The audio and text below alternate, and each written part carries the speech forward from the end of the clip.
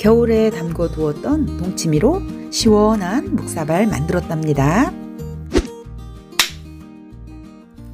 동치미무가 들어가 씹히는 맛이 일품입니다. 묵을 쑤어서 이렇게 요리 그릇에 담아 식혔고요.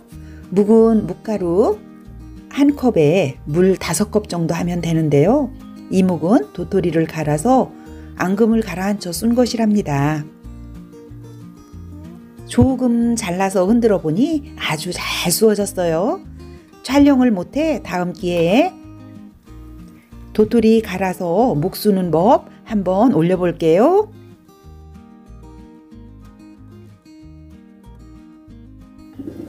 이 동치미는 지난 겨울에 담근 동치미랍니다.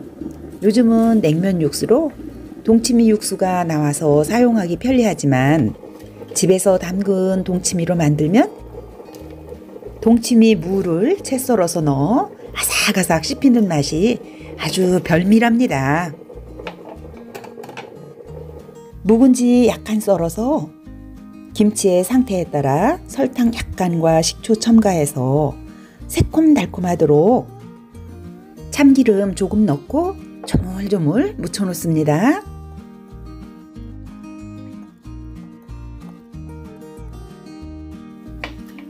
동치미 무도 무청도 썰어주고 동치미도 약간 채 썰어줍니다. 채 썰고 남은 동치미는 썰어 두었다가 드시면 되고요. 해마다 동치미를 절이지 않고 쉽게 담가서 놔두지만 여름까지 이렇게 변하지도 않고 아주 맛이 좋답니다. 동치미 담그는 법 상단에 고정해 놓을게요.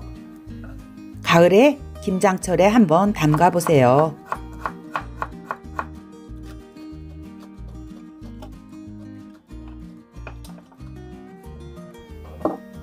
오이도 약간 채 썰어줍니다.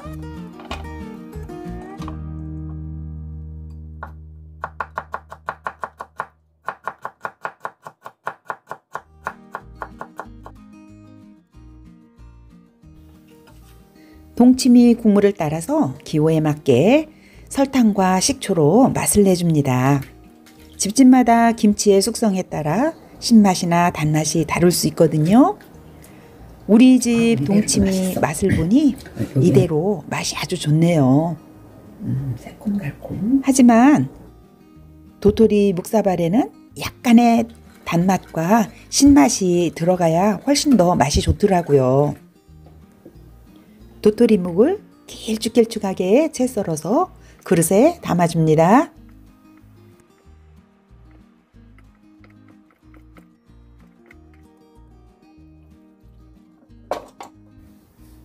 도토리묵 위에 동치미 육수를 부어줍니다.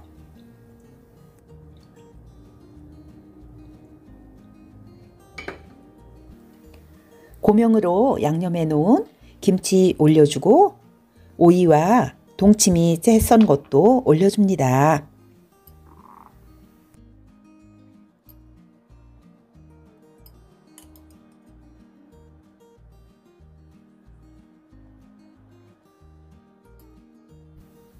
동치미 무청도 올려주고요.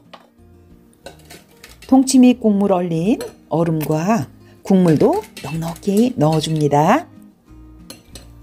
더위에 입맛 없을 때 더위를 확 날려주는 시원한 여름 요리. 동치미가 들어가 아삭아삭하고 시원한 맛을 내주는 도토리 묵사발 만들어 보았답니다. 혈중 콜레스테롤 함량도 줄여주고 몸속 중금속 배출도 도와주는 도토리묵으로 만든 도토리 묵사발. 맛있게 드시고 시원한 여름 보내세요. 시청해 주셔서 고맙습니다.